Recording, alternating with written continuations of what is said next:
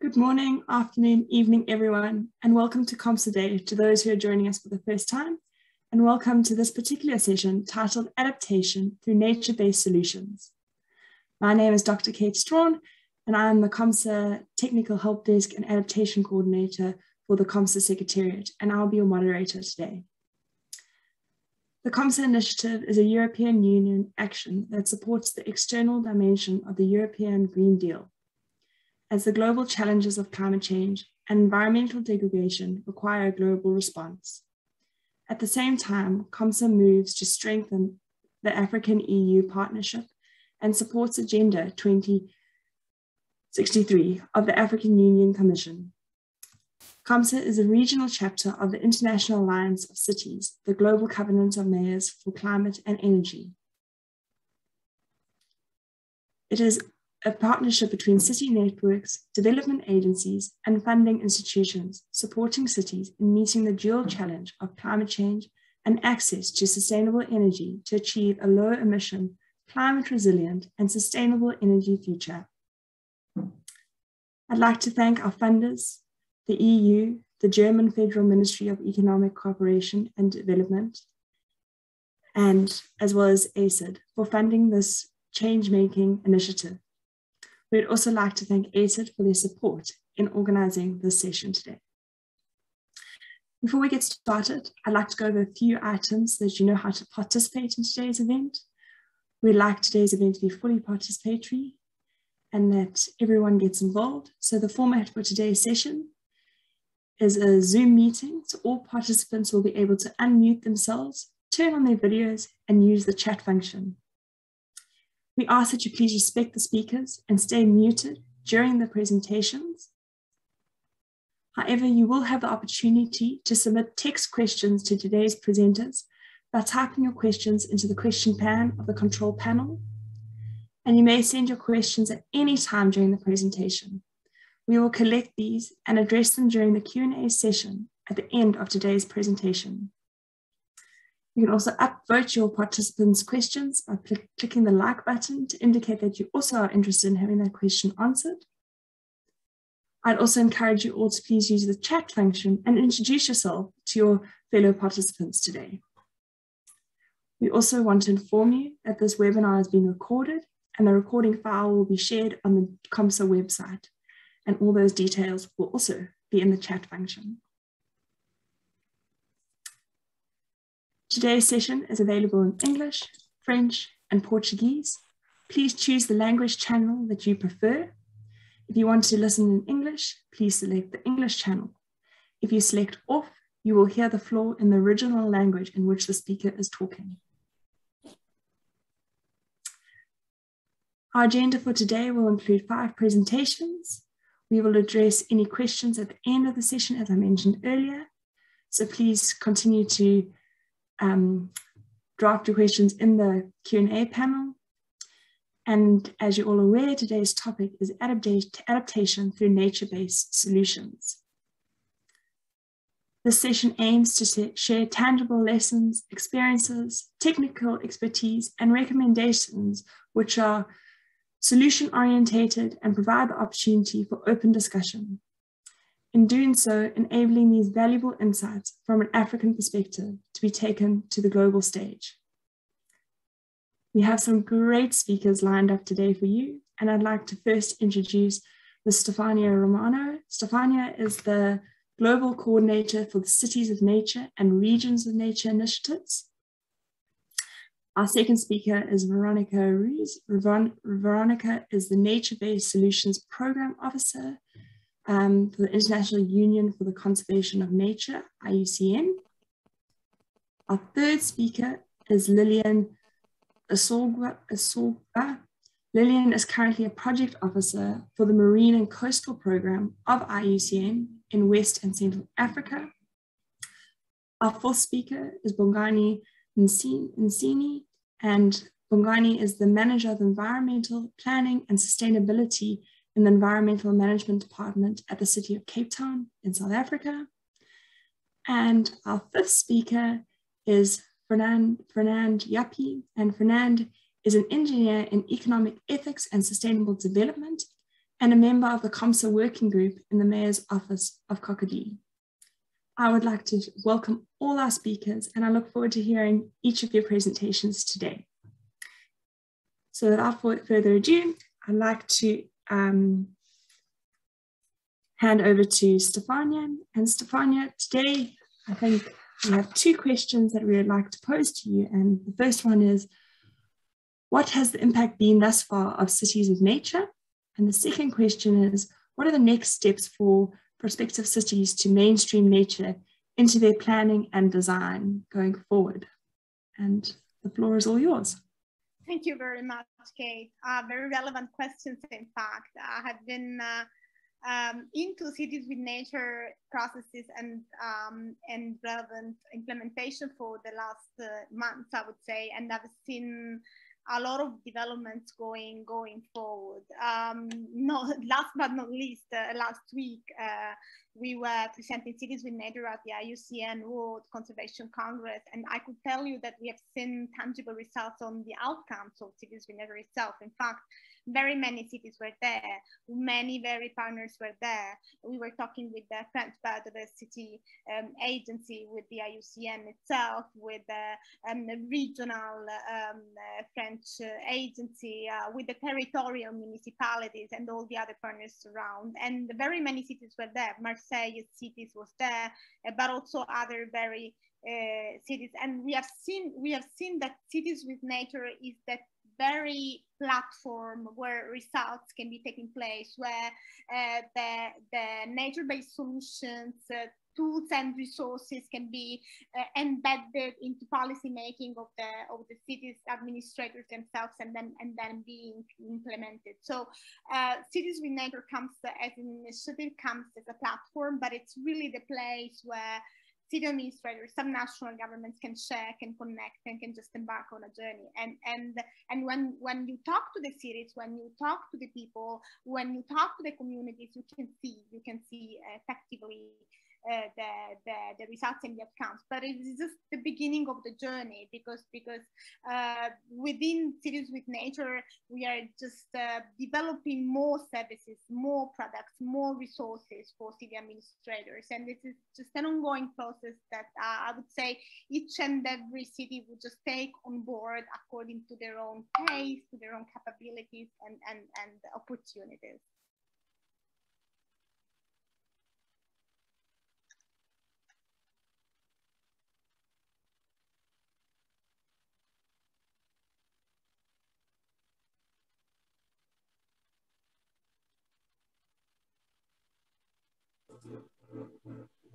Kate, are you still there? Oh, right there. Sorry. Sorry, I thought Stefania was going to share her screen for a second. No problem. Our next speaker is Veronica. And today, Veronica, it'd be great if you can briefly explain IUCN's approach to nature-based solutions. And in your experience, what are the keys to success in rolling out the global standard for nature-based solutions? Sure, definitely. And thank you so much, Kate, for the introduction. I have my slides. I don't know if can I share my screen or? Yes, please go ahead. Perfect. It's a bit challenging with only one.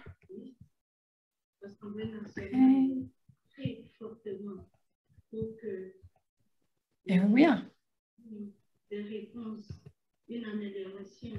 Perfect. So, and thank you, Stefania, for pointing out the World Conservation Congress. We just all come back from it, a bit of overwhelmed about all the discussion going on nature-based solutions.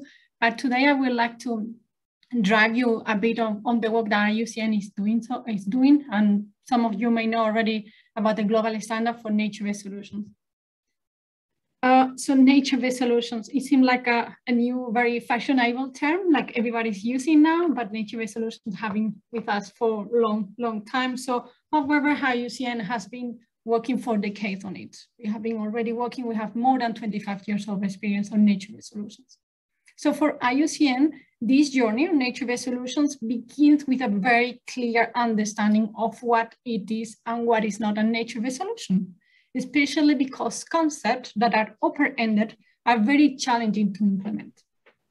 To implement those concepts towards addressing societal challenges, such as climate change mitigation and adaptation, disaster risk reduction, economic and social development, human health, food security, water security, and ecosystem degradation and biodiversity loss. IUCN's definitions specify these 7 societal challenges, the one you can see here in the screen. Some of them need still like a scaling up through innovative partnership and joint efforts, as I said, through innovative partnerships. But simply put, these are natural-based solutions are solutions that require a healthy ecosystem which can produce goods and services for people without harming nature. This is the most important. We are supporting societies, but also at the same time, we are providing biodiversity benefits. Which is very important is the precision and progress on nature-based solutions have to go hand by hand and contribute toward a more resilient and sustainable future. So IUCN is working in clarifying and ensuring the right use of the nature-based solutions concept and to, in a certain way, to avoid the misuse of nature-based solutions. And this will allow its right implementation and appropriation. And it is very important, clarification. Clarification is needed. However, where a clear definition helps, we need to be able also to respond to questions such as, for example, what is a measure of how well we have covered all necessary bases, or where do we need to improve our nature-based solutions? So this is particularly important given that the majority of nature-based solutions implemented will not come from the conservation sector, like for example, myself working at IUCN, or for the natural resource sector. And this is what led to the development of the global standard for nature-based solutions. So the nature-based solutions standard was developed through 2 public consultations that were more than 800 people coming from 100 different countries were engaged. And we just work on it first because IUCN would like to offer a clear and practical guidance that will help with the implementation. But second, to avoid establishing a rigid threshold system, which could instead be more a facilitative system. For what?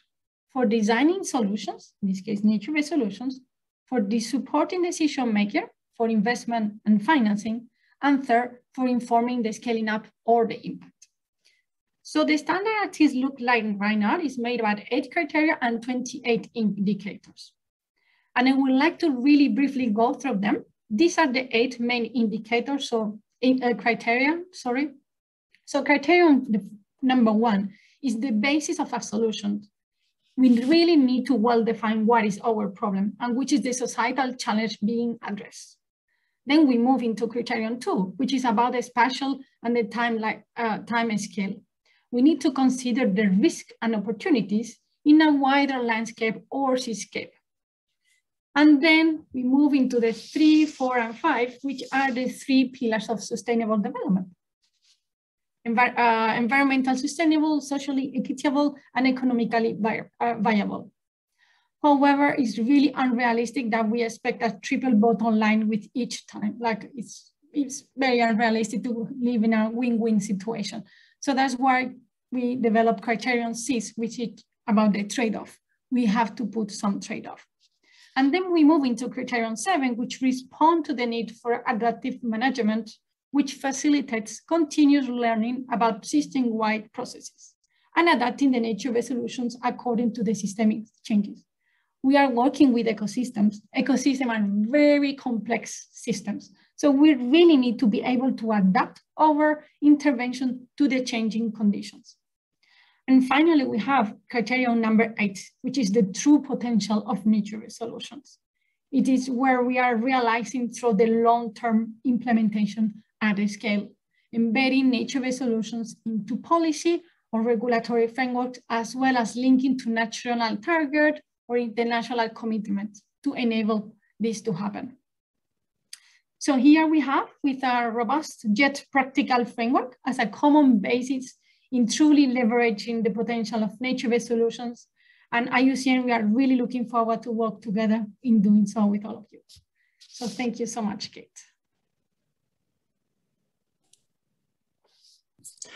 Thanks, Veronica. And it's really great to hear what IUCN is doing and the work that you got and the criteria that you've put together. I think it's essential for our cities. We're now going to jump back to Stefania, and Stefania is going to share with us about what the next steps are for prospective cities to, and how they can mainstream nature into planning and design. So Stefania, back over to you. Thank you so much, Kate, and Veronica, it was great to hear from you. In fact, we had a very intense week last days in Marseille. I don't know whether you were there, but it was very hectic, and I can tell you that you worked so closely and so happily, I would say, with your colleagues. Thank you for the question, Kate. And indeed, I will give a short presentation about cities with nature, but to answer your question first, I would like to say that one of the benefits and the services that Cities with Nature has been developing recently is the tools and resources. And then going back to your question, I have to say that in fact, ingredients that are needed for mainstreaming nature-based solutions in African cities include clear case studies where natural-based solutions have been implemented successfully already, reports that make the economic financial case for nature-based solutions and show that nature-based solutions deliver multiple social, environmental, and economic benefits, technical reports on how local governments can implement nature-based solutions and staying up to date with global learning opportunities, financing opportunities, and events, since we know that nature-based solutions is a fast developing field. Now, Cities with Nature help cities to access this via, and for free, via the Tools and Resources Hub, facilitating connections with all the Cities with Nature partners organizations such WWF, IUCN, UNEP, who work constantly and actively, as we have heard from Veronica, on nature-based solutions. Now, I would be happy to be sharing with you my screen and shortly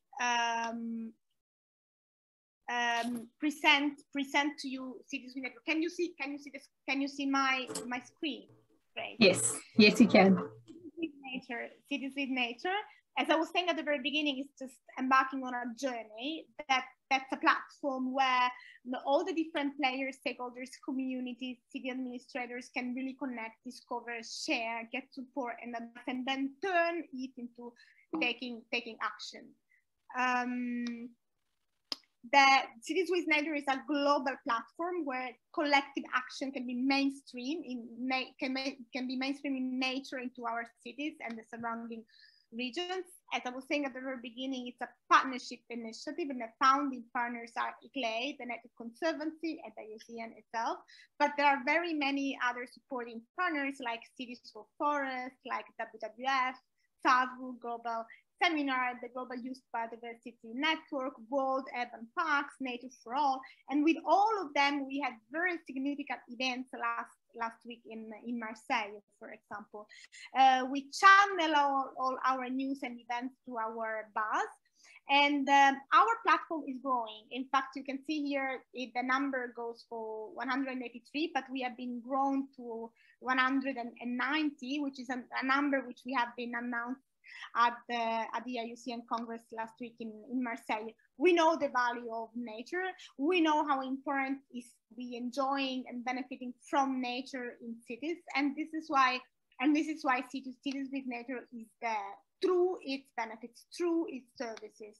I will show you how cities can be building a profile and all the other different products that all the administrators can be enjoying and benefiting, accessing Cities with Nature. This is an example of the profile, the city profile. For example, this is the metropolitan area of Barcelona. This is how it looks when a city registers. And as I was saying before, we have been developing recently the Tools and Resources Hub, which are like tools on biodiversity, nature-based solutions, ecosystem restoration, and more. And all the national governments could just not only access those very data, but also upload themselves. And everyone can browse, although not all the services are provided if they are not registered. This is how it looks, the tools and resources, you know, all the different topics that are listed there. And some examples which concern the nature-based solutions, for example, smart, sustainable, and resilient cities. Now, this is a working paper for the G20 that investigates the potential of nature-based solutions to help building smart, sustainable, and resilient cities. And it covers best practices of nature-based solutions, implementations in cities around the world, and its guiding principle for their implementation. Another example is the Urban Nature Atlas, which is a report from Naturalization Project that gives an overview of the Urban Nature Atlas, which gathers nature-based solution projects. Last but not least, nature-based solutions to climate change adaptation in urban areas, which is very relevant to the topic that we are discussing today. And that's a comprehensive book that explores the dynamics, challenges, and breakthrough in accelerating the uptake of nature-based solutions in cities. We also have when you access the platform, you can also easily get to the nature pathway, which is a guide for mainstreaming nature in local government, and it's just divided into different sectors, like analyze, act, and accelerate, and each of them has subcategories that you can tap into. We also Stefania. Yes. Sorry, sorry for interrupting you. Would you mind just moving slightly closer to your mic? One or two people are just struggling to hear you, as well as the interpreters. You can't hear me. Yeah, that's better. Now we can hear you a little bit better. Thank you. Okay, yes. Maybe I should put the earphones. Thanks. Another tool that we are just developing is the action plan, which is coming soon, back in September, and that's very important because it's in the frame of the global biodiversity processes, and that's for local governments to be just reaching their own targets in the framework of the post-2020 global biodiversity framework. One more tool that we are working on is the City Biodiversity Index, which is just for cities to baseline measurement of their current biodiversity profile. And as I was saying before, our network is growing. We are just now up to 190 cities from 58 countries. The last ones which have been joining are Nijmegen in the Netherlands and the city of Tain in India. This is how it looks, the percentage of the cities which have been joined cities with nature. As you can see, a substantial portion is in Africa. In fact, we have over 60 African cities within Cities with Nature, and these are some of the examples. And Cities with Nature is really, I would say, that the platform that virtually connects Barcelona to Maputo, for example, and that's where African cities can really get through those connections, exchanges, and sharing. In fact, we have been recruiting African cities through some projects like the Interact Bio in Tanzania and the UNA project in Ghana, and we are working with those cities directly also to have them sharing more and connecting more with the other cities and accessing, in fact, the services that Cities with Nature offers. These are two examples of the two recent partners that have joined Cities with Nature, which is the Global Youth Biodiversity Network and 80 Cities, which is a not-for-profit organization, which I really love, especially because they work very much on equity and social inclusion for communities. our efforts are not stopping here, because we are relentlessly working also on establishing and setting up a sister platform to Cities with Nature, which is Regions with Nature, which is exactly for regional governments. The request has come from regional governments themselves to have a dedicated platform that focuses on nature and biodiversity. And this platform will be launched during Daring City on the 8th of October, with the Yucatan governor championing it from Mexico. This is our team. It's Tessa Poole, it's myself, and it's Peter Bota. And very happy to be part of your network as well, and sharing with you as well. And thanks again for the invitation. Thanks, Stefania, for sharing such an exciting initiative with us. And hopefully that is a little bit of a teaser to get other cities in Africa to join and to share their experiences and learn from other cities. And also exciting for us to see what innovative nature-based solutions some African cities are implementing on the continent. I'd like to jump back to Veronica. I think I'm going to pose a second question to Veronica, and if she would like to share her screen once again with us. Veronica, it would be great in your experience if you could share some of the key successes to rolling out the global standard for nature-based solutions with us. Definitely. This time I'm not sharing my screen, but I will more talk about the experience that we are having so far. So first of all, I think the way we developed the standard was a real success, because it was a collaborative approach that we use, bringing different sectors on board. And this is why we are really trying to push with nature-based solutions, is like break the silos and come all together. We all know that the time is now. I mean, this is the time for taking actions. So we cannot still keep working on silos. So this is, I have to say, this is the first, like, let's say, the first successful lessons learned. And the second one is the way we are rolling out right now the standard. We are piloting each. We have already done, and Lilian, who is here with us today, she has been one of the pioneering in rolling out the standard, is like piloting in different, very, very different, diverse type of examples.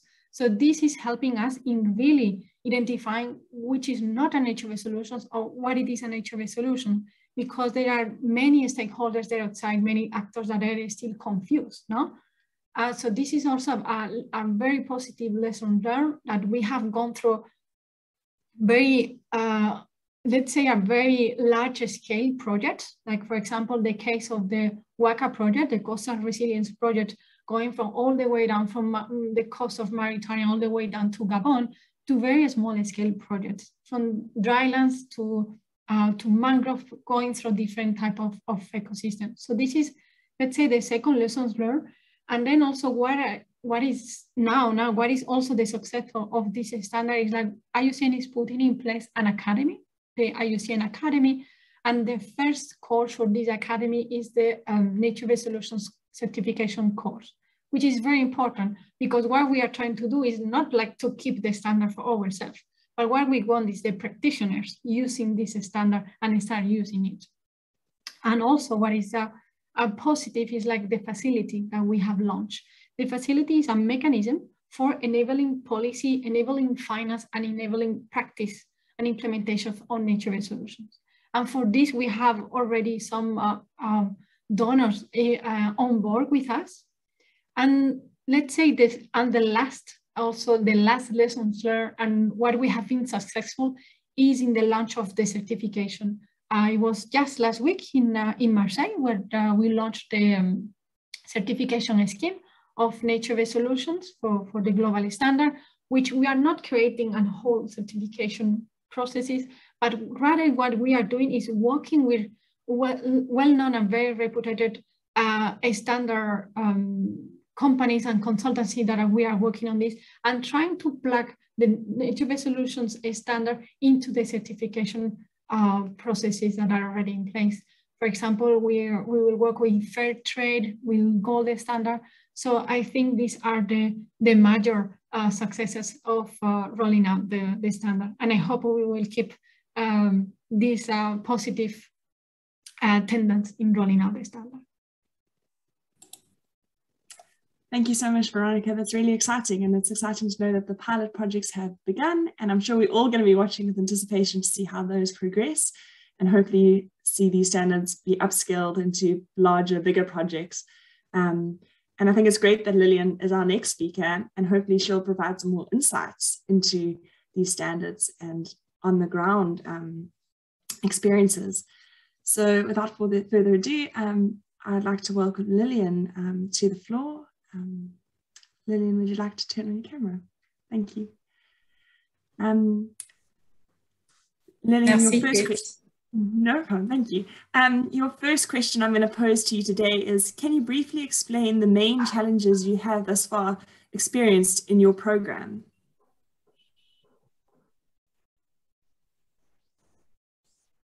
Je vais présenter quelques in French. I will present some slides. It will be in English. My presentation rather will be in French and the slides will be in English, I believe. Can you see my screen? Oui. Yes, we can.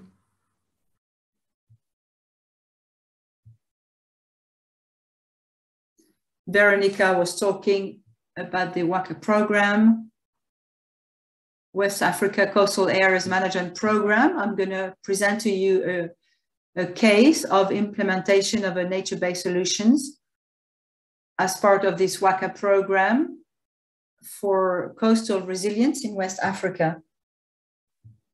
This WACA program was launched in November 2018 and was developed in partnership to develop resilience of coastal areas in West Africa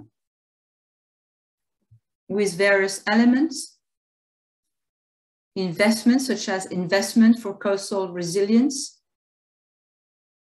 in several countries of West Africa. Among these investments, some are really focused on nature-based solutions and are financed by the French Global Environment Facility, FFEM. This small project, for example, the FFEM project, WACA FFEM we call it, is being implemented in 3 countries of the region, Benin, Senegal, and Togo, under the leadership of the Dakar Ecological Monitoring Center with the technical support of the CSE.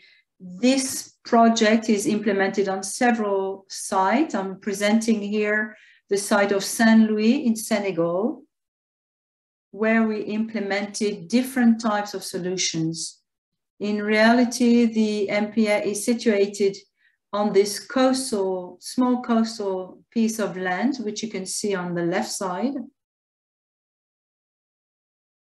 And it is situated in an area that was degraded, damaged over time, which you can see on the pictures. And we started being restored little by little in order to enable this area to be restored and stabilized. Our program has invested in a restoration, coastal restoration. In order to enable this restoration, we've seen different types of actions or interventions for dunes restoration in this area, mainly the setting up of fences. These are dune forming fences to restore the dunes. This is made up of local materials.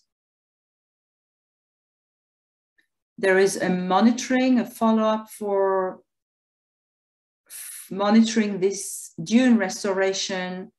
We also have a revegetation. We have implemented reforestry and revegetation and a regardening between 2019 and 2020. This took place. in order to fix the sediments and make sure that the restoration will be long-term. Besides these efforts, one zone was reserved for vegetable growing. We have kept this activity for the local populations, and thanks to what is being done there, these communities are able to get benefits, direct benefits from these actions. Of course, this is monitored in time to look at the long-term impacts of these interventions. As you can see here, on your left-hand side, you can see the dune being restored with what we call the tifavel, the fences, if you like, which are filling up, or cases which are filling up little by little. We are really seeing a success over time. And the local communities are educated to and trained to use organic pesticides to avoid pollution of the area. There is a recovery and an awareness of the well-funded solutions of these organic solutions. And in the follow-up of this project, we've seen an increase of biodiversity in the area, with new kinds of birds are reproducing, and a connectivity between the ecosystems that is taking place. And that's a wonderful success that we are seeing. What we have noticed also is that in these areas, and I will show you the vegetable growing, these areas are no longer flooded like they used to be in the past. Before we did the dune restoration, these places, these areas were regularly flooded and the populations were losing their harvest. Now this has stopped in this zone. That's why we're seeing harvest. So all of these interventions we have tried to analyze, and we have done this as a global standard for a nature-based solution. Our conclusion is that what has been done there really meets the recommendations regarding the global standard of the NBS, even though some element might still need some improvements, and some are already defined, and we are trying to define those points that are needed to be improved, and to make sure that we are clear about what we want to implement at a larger scale. These are a few links that you can follow to have more information on the project. The challenges really for us, the main challenges really have been to be able to define solutions, local solutions with the local communities, with the help of the technical partners, finding local solutions based on local materials and capacities, and all the local stakeholders are doing the monitoring of what is being done. There was a transfer of skills and competence to make sure that this would be taken into account by the local communities. That was a big challenge, but this challenge was met successfully. Other challenges that we've had is regarding the financial resources. We continue to do the monitoring of this for all the nature-based solutions. We are also working on the development of synergies with other projects to continue monitor these projects and gather relevant information to upscale these solutions. Thank you very much. Thank you so much, Lillian, for sharing such an incredible story with us and the successes of a project on the ground that is using nature-based solutions is something so amazing to see, and incredible to see that some of the dunes are growing back, and that areas that were once flooded are no longer flooded. And the involvement of the community also is something quite amazing to see. Lillian, before you disappear, could I ask you also if you could please share one or two, share with us what are some of the key areas to success in developing sustainable projects that are focused on nature-based solutions. If you could just give us one or two lines on what you think some of the focus areas should be in order to successfully implement projects that involve nature-based solutions. Thank you. Now, regarding our own experience on this particular site, what stood out clearly is that one of the main keys for success in order to implement this kind of solutions is really the involvement and implication of the local community. That has been a key factor for us. It's very important. They have to have a sense of belonging. The local community must get hold of what is being done, and that they would understand in which way this is actually meeting their needs and meeting their challenges. In that way, it's important to meet a societal challenge. Communities have to understand what is being done and understand that the solution offered actually meets a given challenge that is relevant to them, directly relevant. Once you do that, then there are high chances for success. The other aspect, which is also connected to this, is to come to a compromise, and that is based on criteria number 6 of the norms, insisting on the need to have a compromise between conservation and the socio-economic well-being. These are 2 key factors on this particular site that were absolutely essential for us and to bring a successful project. As you can see, local communities are now settled in a protected area, which is an ongoing project, and the local communities can continue their economic activity and take advantage of their dune restoration. At the same time, they are contributing and participating to the reforestry, the revegetation, and the building of the fences, etc. And that's really an interesting aspect of the project.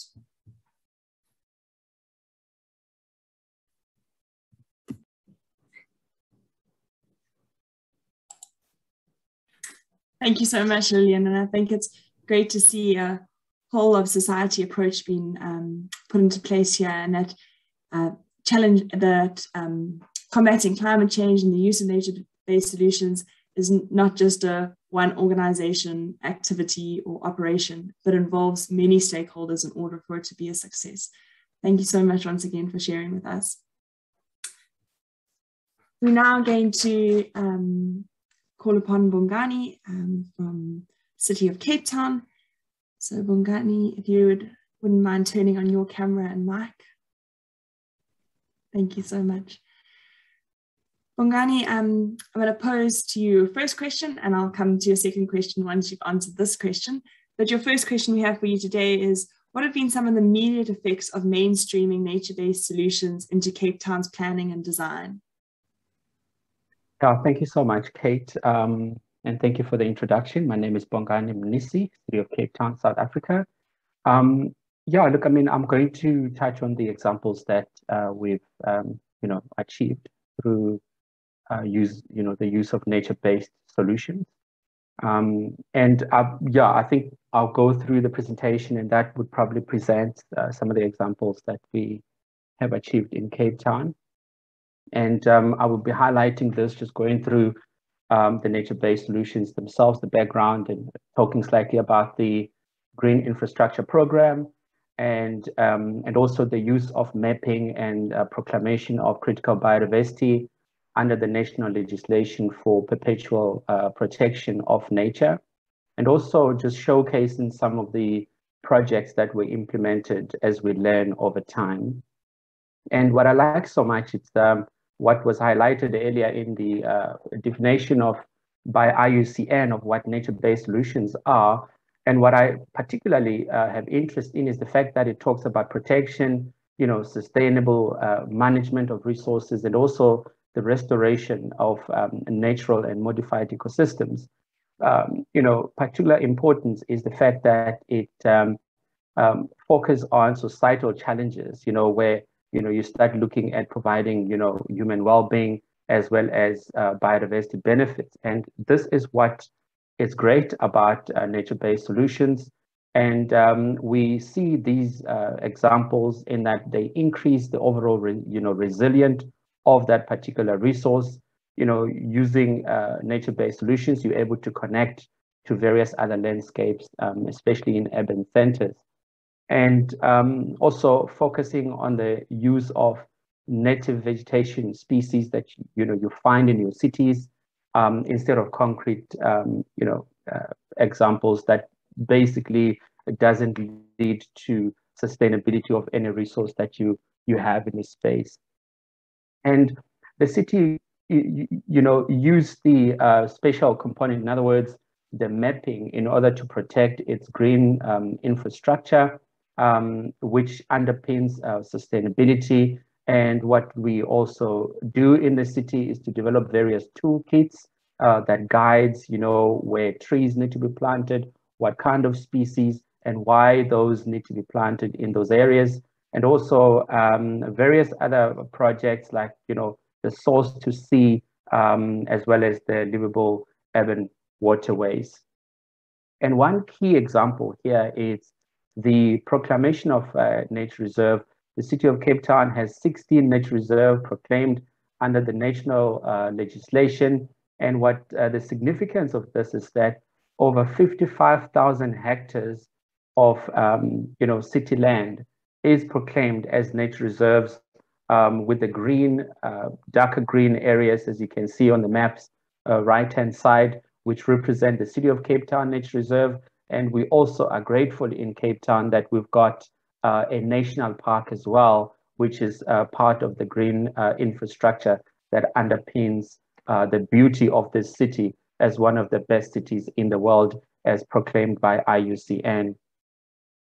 And we cannot do this on our own, because City of Cape Town has got various private landowners who also own land. And, it's best to engage these landowners, bring them on board and, encourage them to protect nature. And so far, since inception, we've protected over 2,000 hectares of land. And some of these are signed into perpetuity. In other words, land can be transferred, but we know for sure that that land is actually going to be kept, in perpetual protection.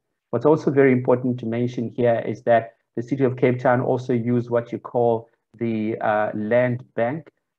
This we use in order to facilitate development in urban centers. In other words, where you find biodiversity within developed areas, you would encourage development there, but also encouraging to buy land, especially in the urban edge.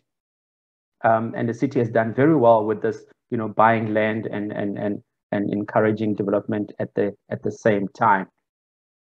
Also using nature-based solutions like clearing of invasive species in Cape Town. We're investing, so much money, to clear particularly catchment management areas for increased water supply. You will recall Cape Town is one of the first cities in the world, which was at the brink of losing its water. And we are a water scarce country and a city in itself, and water is a valuable resource. Working with various partners like the Nature Conservancy, we were able to create the Greater Cape Town Water Fund in order to protect the future resources of Cape Town. And just by clearing invasive species themselves. Over 55 billion liters of water were, released into the, dams of Cape Town, and these continue to improve. And so far, we've cleared over 50,000 hectares, of these catchment management areas. And you cannot actually live without, managing, any other activities that affect the functioning of your city. And you can see here using bulldozers, you ask a question, why, what was the city doing here? Imagine a land which is critical in biodiversity. It's about to be developed. What we did here is to cut away the topsoil material about 300 millimeters from the ground and transporting it and spreading it across a degraded area. And this allows that area to start sprouting. We also, collect seeds from these places before they are developed. You can see these, various heavy vehicle machinery here at the back in preparation for development. And we're also acting in there. Very, very, important here is that while you are using nature-based solutions, you are also able to create jobs and creating skills for people who were previously unemployed. We've got, the river ambassadors, through the Kara Asmal program that are employed in the city, and the livable waterways. These allows us to ensure that instead of, creating concrete canals and channeling water into the sea, you're creating natural wetlands where you're able to protect yourself from flooding, but also it makes this beautiful area here, more green and much more space, to live is, nature is also protected in there as well, bringing in birds and connectivity as well as pollination resources. And this is just another example in Sunflay. If I can just maybe orientate you slightly. So this would be the outlet into the ocean, and looking, from this side towards the mountain, you see now you actually imagine you are from the mountain side, leading straight to the ocean, where it actually, goes out into the estuary. But what's significant about this, it's if you don't deal with pollution, for instance, at the source, you actually would not have a beautiful estuary at all. And that's what the city is actually focusing largely on. Also, infrastructure being damaged. When you build infrastructure in the space where nature, used to exist, you find these kinds of problems. And now you need to bring back nature in order to restore that space using various materials like the geotextile material, which is biodegradable. And once the dunes are restored, you see that material gone, and the dunes are established and sand is stabilized, and the area begins to restore itself. What a better way of creating skills, creating jobs, but also recognizing the people who work in that space, because some of these people, they only needed that one certificate, and through that they're able to secure even further job employment. Thank you so much, Kate. Thank you so much, Bongani. And I learned something new. Having been living in Cape Town, I was not aware that the city of Cape Town had 16 nature reserves. I think that's quite incredible. But also the fact that the city is doing so much to mainstream nature into their planning and design. And I think there's a lot of lessons for other cities to take from here, especially given that we live on a continent that is water scarce. And there are little acts and little things we can do with nature to ensure that we secure that water. Bongani, I have one more question for you. Have you worked with any other international cities to share experiences and learnings on your nature-based solutions journey? Certainly, Kate. Thank you so much for the question. We work with, firstly, the city is also part of the Strong Cities Network, where various cities all over the world need to share various examples. We also are part of the Resilient Cities Network, where, in our involvement there, we're able to develop the city's resilience strategy. Something that is also worth mentioning It's our partnership with Athens city. And in here, we're both mayors. We've got, mayor's portfolio where they're sharing various examples, one of which is the one I mentioned, the Source to Sea, the River Corridor project, and also looking at the premium waste into Athens greenery. So these are some of the examples that we share with various cities. And of course, the C40 Cities Climate Change Leadership Group, which the city is part of, as well as the Cool Cities Network. So this is how we make ourselves relevant while we continue to learn and share our experiences with other cities. And I must confirm, Kate, there's no city that can live in an island. If you live in an island, you stop learning. And that's why the city always engages and connects itself with other cities in order to continue being that best city. One of the best, in the world, if I can put it that way. Thank you. Thank you, Bongani. And I think it is incredible that you have those opportunities to share with other cities. And I think it's important that city networks actually play such an important role in these opportunities for you to share with other cities and learn from one another. So thank you so much. We're now going to move over to Fernand from Cocody, and welcome and thank you so much for joining us today. And my question to you is my first question today is, what has been the experience of Cocody in mainstreaming nature-based solutions into its policies? And I think the presentation will be in French. Fernand, over to you.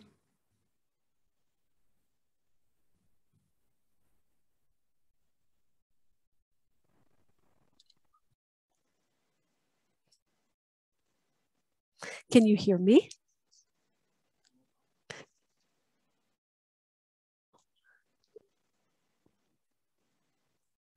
Hello, everyone. Good evening.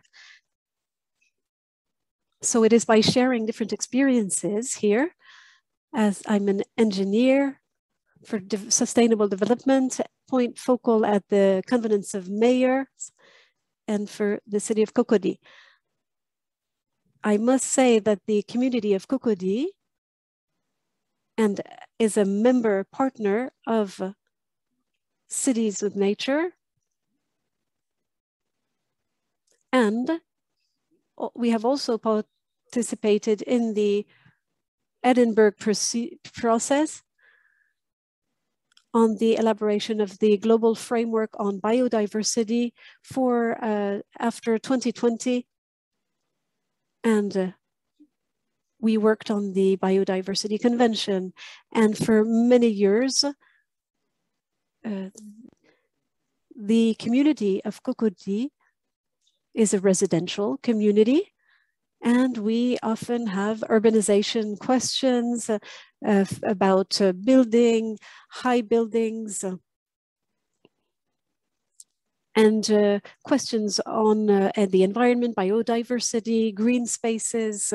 And the new mayor, Yassé, who came for a 5-year mandate in 2018, he made the environment one of his priorities.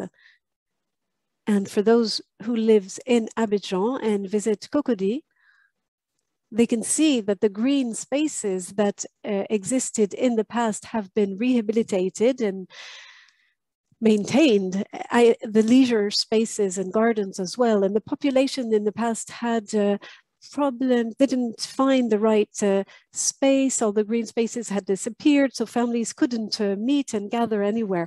And all the spaces today have been rehabilitated, rebuilt, and now people can spend family time together, meet with friends. They have the right spaces and all the plants and trees that are part of our ecosystem and of our part of our landscape. So the rehabilitation of these spaces took place. And for those who know well the University of Cocody, we have a virgin forest, a big forest that has been used for many years by teachers and used for different experiences, this forest, the same forest, is the lung, so to speak, of Cocody, since it absorbs a lot of CO2 emissions, greenhouse gas emissions. So we take part in the maintenance of this forest. I don't have the exact size of it in mind, but it's quite big. And we take part in the maintenance of the forests. And this forest hosts a lot of houses, is a house to many different ecosystems. And even during the COVID pandemic, there were preparations made from plants found in this forest. And we must also say that to continue and protect this environment, all the green spaces,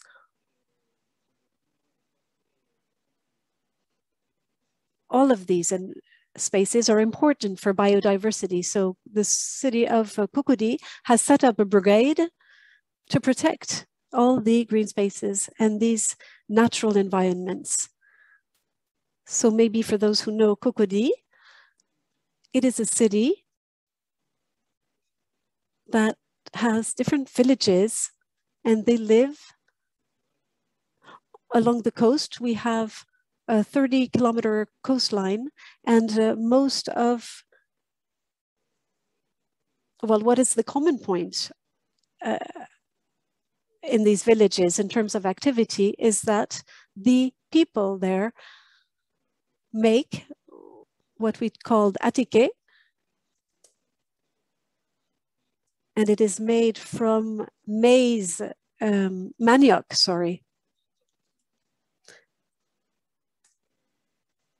flour or cassava flour. And the peelings of manioc are poured in the laguna, and then the starch is used to help in the making of this flour. And it's also sometimes poured into the laguna or where the women are working. And it's smelly, so the very bad smells emanating from there. And the Covenant of Mayors for Sub-Saharan Africa is supporting these populations there in the making of this product in order to make sure that the manufacturing does not have a negative impact on nature. And there is a help in the use of this starch, of these manioc or kambava peelings, and also for the cleaning of the lagunas, and how to make sure that we make a good use of these and that there's a raising in terms of awareness. We need to focus on the importance of biodiversity, of the ecosystems, in order to preserve these lagunas, because the mangroves have practically disappeared. There were difficulties for the people living there to find fish in the water. And because of everything that was poured out in the laguna, all of these fish and other species disappeared little by little. So we had to figure out how to clean these spaces and make sure that the fish would come back. It's by planting mangroves that we restored the populations in these mangroves. And then Cocody's community in March or June participated in the cleaning of these coasts with the young people, with the youth. in the villages by raising awareness on the importance of protecting the environment, the importance of being able to use what nature provides. And these young people also became actors in the cleaning of the different lagunas and actors to protect the beaches and how to implement blue activities.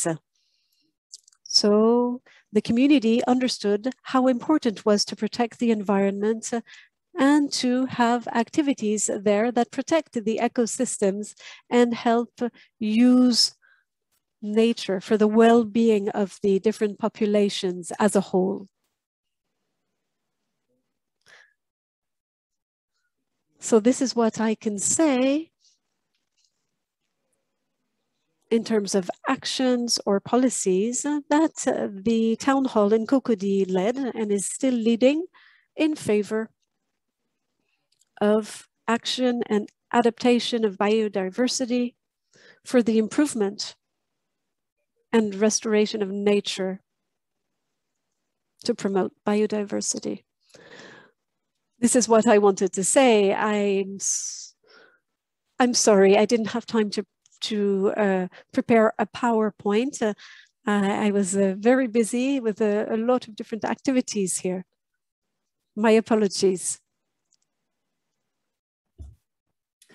No problem at all. Actually, it's sometimes quite nice not having a PowerPoint and not having every presenter with a PowerPoint. Fernand, I think it's really great to hear that green spaces are coming back into your city. I think in the past we were very quick to build and not think of these green spaces and how important they are for societal needs. So I think it's incredible to see that coming back. Fernand, can you also just touch on what are some, can you indicate what are some of the partners that you've worked with in Cocody to ensure that the community is involved in incorporating nature-based solutions into your city?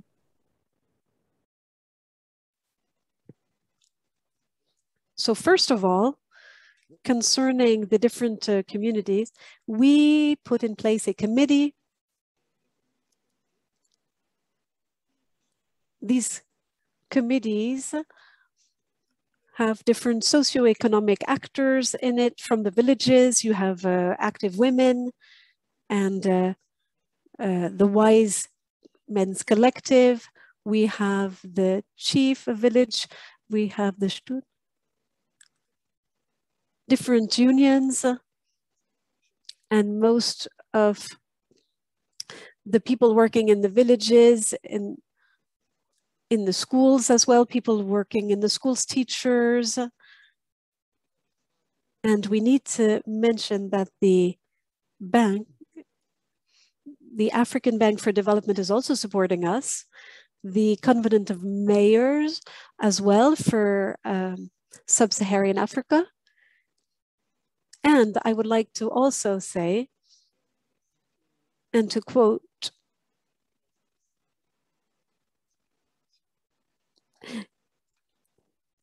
UCLG Africa, and with which Cocody is a partner. We need to understand that all the actors, socioeconomic actors in the different villages, they all take part. The big worry, what we need to acknowledge is that our communities in the villages know about the importance of nature.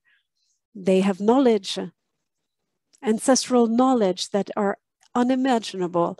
So this is why we have the Wise Men's Collective, and these people help us to raise awareness among young people on these topics. For them, they don't necessarily feel the importance or understand the importance of nature. So this is why we have this Wise People's Collective to raise awareness. It is important, and even crucial. We must really have all actors, and all the actors are part of the committee. We also have other partners such as the African Bank of Development, the Covenant of Mayors for Sub-Saharan Africa, the town hall also, the mayor, they also support us in the different activities.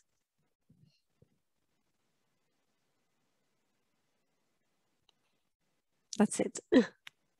Thank you so much for sharing that. And I think it's really great that you touched on the importance of Indigenous knowledge and what role that plays in our ensuring that nature is mainstreamed into our planning and into our city once again. I think we often forget the importance of Indigenous knowledge and what part that plays in our plans and our strategies. So thank you so much. We're now going to open the floor to questions. And as I mentioned previously, everyone is able to unmute themselves and turn on their cameras. So I invite you now to raise your hand if you have a question, and you can pose it to any of the speakers. Or if you don't want to turn on your camera or raise your hand, please feel free to pop your question into the chat box or into the Q&A box, which isn't actually on our screen, I don't think. But please feel free to use the chat box if you don't want to raise your hand or turn your camera on.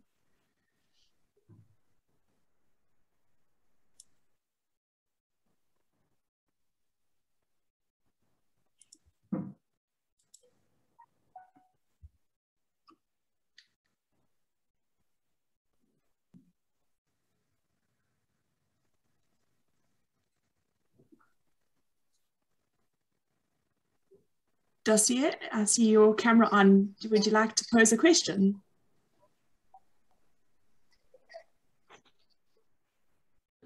Oui, merci. Yes, thank you. Hello. I'm very happy. I was happy to see all the presentations of the solutions based on natures. That is, unless everyone, the population, everyone realizes that they have a role to play in restoring biodiversity. Of course, the advantages are numerous. I want to greet all the speakers as well and thank them. I'd like to have some advice to know how to commit into this process and exchange with cities that have already experienced these solutions. One question was raised and was not actually answered. That's regarding which areas, which sectors rather, can welcome nature-based solutions. I would like to hear an answer to this question. In Togo, the Gulf Lomé 1 is hosting a number of natural sites and could experiment those practices actually. The population is indigenous. This was the original population of the city of Lomé. They have traditional practices which we could value and optimize. And I'd like to hear some advice on this, how to make the most of this, optimize this and this progress, this process rather. Thank you. That was my question. Thank you so much. And I think there's quite a few questions in there. So I'm going to hopefully pick on a couple of the speakers to answer those different questions for you. I think let's begin first with maybe Stefania, and Dossier asked around how sharing learnings and that sort of thing. Maybe you could just touch on how Cities with Nature provides this platform for such sharing of learnings, briefly. Definitely. Thank you so much for the very valuable question. In fact, some of the previous speaker was indeed, it was just highlighting the value of a platform like Cities with Nature for sharing, exchanging, and having experiences and practices all together.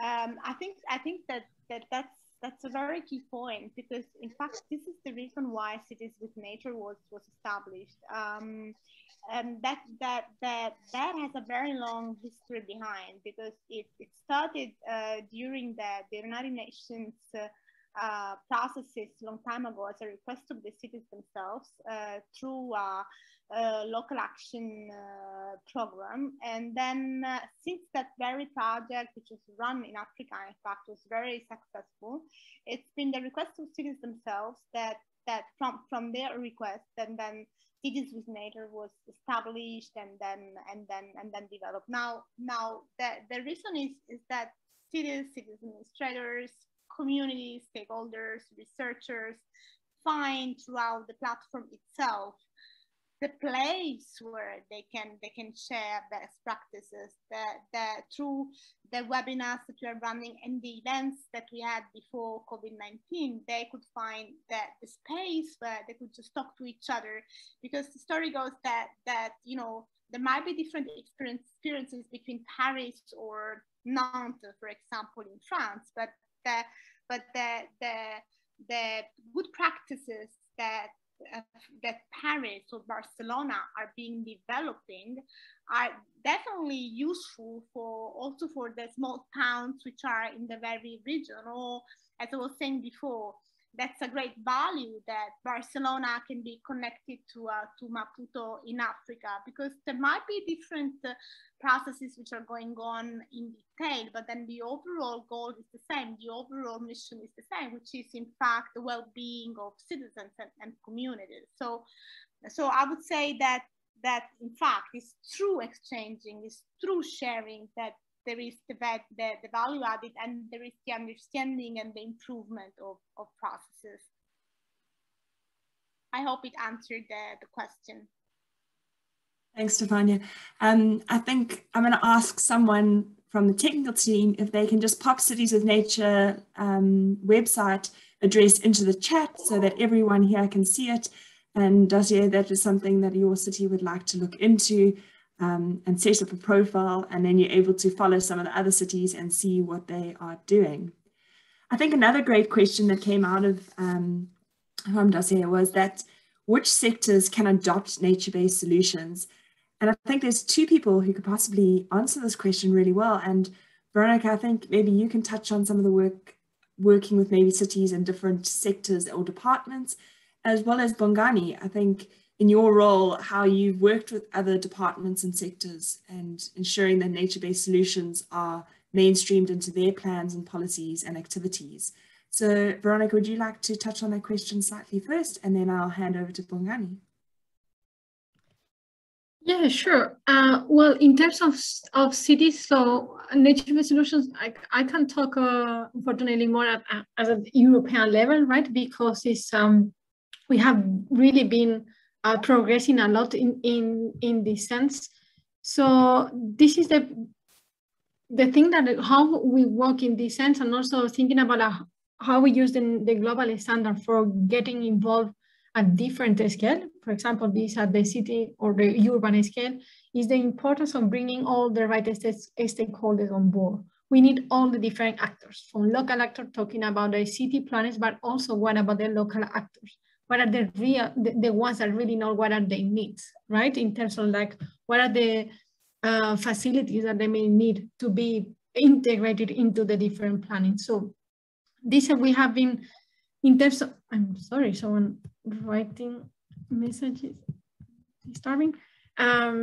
So in terms of how nature-based solutions have been implemented already, so we can talk about at the very local scale, thinking about a neighbor, but also thinking about like at the regional scale, how nature-based solutions can be implemented in strategies and more at the longer term. We see already at the European level, but also, for example, in case studies outside of the region, that we have been seeing already how they have been included into national policies to make sure, for example, that when even that simple that building a road could be based on nature-based solutions. So these are really good example of how nature-based solutions have been implemented at the local, national, but even at the regional level. Thanks so much, Veronica. And I think that's so applicable with so many countries at the moment updating their NDCs and ensuring that we see nature-based solutions incorporated into our nationally determined contributions. And as a result, those localized at a local level and incorporated into their implementation plans. Bongani, I think you're in a good position to maybe share how you've worked with some different departments within the city of Cape Town in ensuring that nature-based solutions are adopted by them also. Absolutely. Thank you so much, Kate. I just wanted to share that, nature-based solutions can be used certainly in I would say in many sectors, and you wouldn't want to limit it. I mean, for instance, in Cape Town, we work even with the roads department. And I think also nature-based solutions, one has to also look at the definition much more broader. I mean, for instance, avoiding dumping material, it's actually a nature-based solution in itself, because you're actually reducing dumped material, reusing material. For instance, if you look at asphalt, when you're ripping the road, you're crushing that and reusing that. You basically are working with nature. In other words, you don't dump the resources, go and rip another mountain open to get, materials and that. So that's how one has to look at it, to always think broader. You may even, think of using, say, for instance, the interlocking bricks or grass blocks. Often people use it. So instead of having a canalized, river that is simply just canals that, channels the water straight to the ocean, but you can have such that are actually softer and they're able to allow, various plant species to grow in that space. So you're actually allowing nature to grow while you're still achieving, your engineering services as well. But I think what I find, Kate, is that nature-based solutions tend to take time and they need patience. And often they get to be ignored until it's too late. And when that happens, people think they don't work. But I think what I like about nature-based solutions, and I want to encourage everyone, is that in that process, even though it takes time, once it is established, the benefits are long-term. And not only does it benefit whatever you were trying to do, you are able to bring in other, connectivity in that space. That's what I'd like to share, Kate. Thank you very much.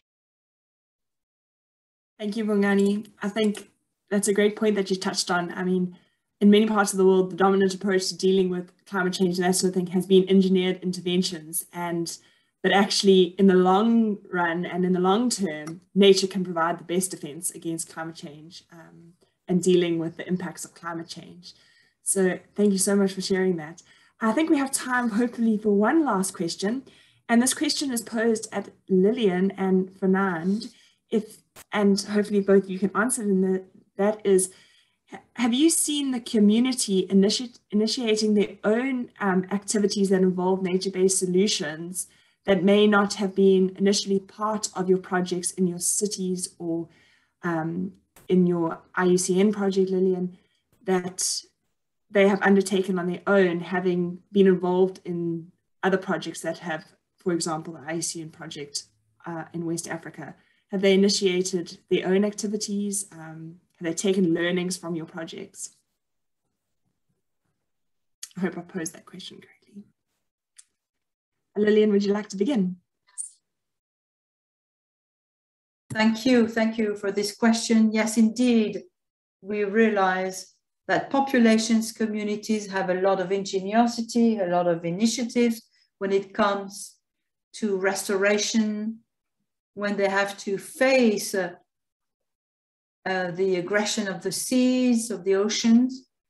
They can come up with some amazing strategies to try to find solutions to get by. Some are good, some are not so good. And we try to go alongside them, to support them. On one of our sites, for example, a small village, insular village in Senegal, there were communities trying to implement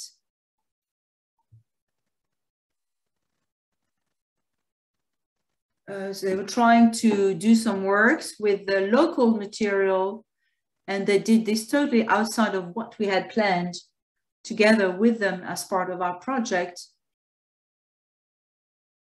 The project was planning we were planning on building with the help of some tree trunks, and there was a feasibility study that was done to look at the various parameters of the region and the possibilities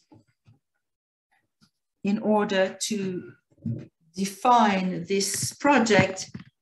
But before we even got to that point, the community actually developed their own means and needed and wanted immediate solutions. So they committed, for example, in this particular project, to find temporary solutions that could be easily taken out later on in order to implement more long-term solutions. So just to show that communities are active and are also looking for solutions.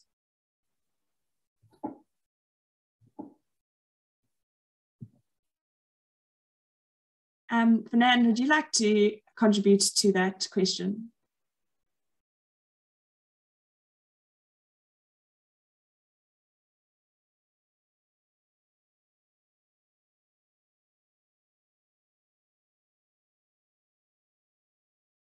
That's wonderful, thank you.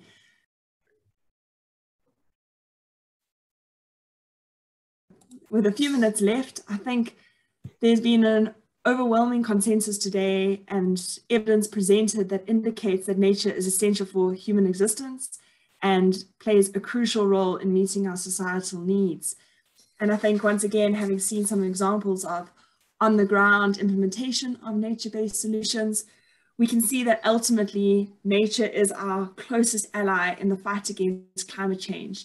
And there's a need to ensure that at a city level and a local level, that we are incorporating nature-based solutions into our local action plans, our climate adaptation action plans, that we're ensuring that other sectors and departments are aware of nature-based solutions and how they can include nature-based solutions into their policies and plans at a local level.